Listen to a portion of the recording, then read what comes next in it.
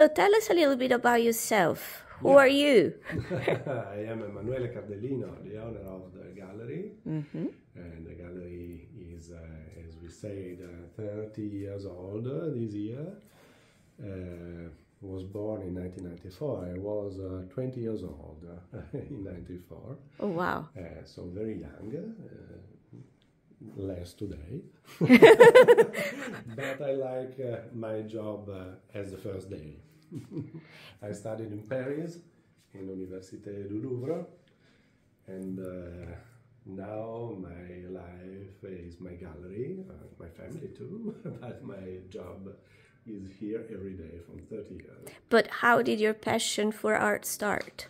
It's curious, it is very strange because my teacher of art history was a very impressive teacher. And so I think I loved art and art history in Liceo, and then it has became my profession.